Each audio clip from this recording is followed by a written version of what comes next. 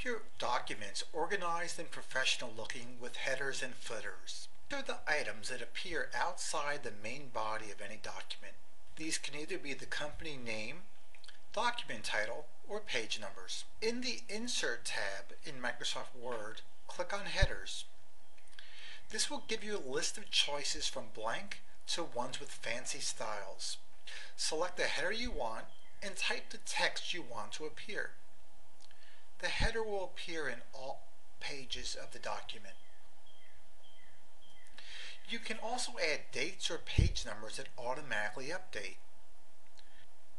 Just click on Date and Time in the Insert tab and select the date format you want to use. Be sure to tick the Update Automatically if you want it to change every time you update the document. Inserting footers is the same as inserting headers. The most common use for footers are page numbers. Like headers, footers will automatically appear in all pages. Page numbers will automatically update as you add new pages.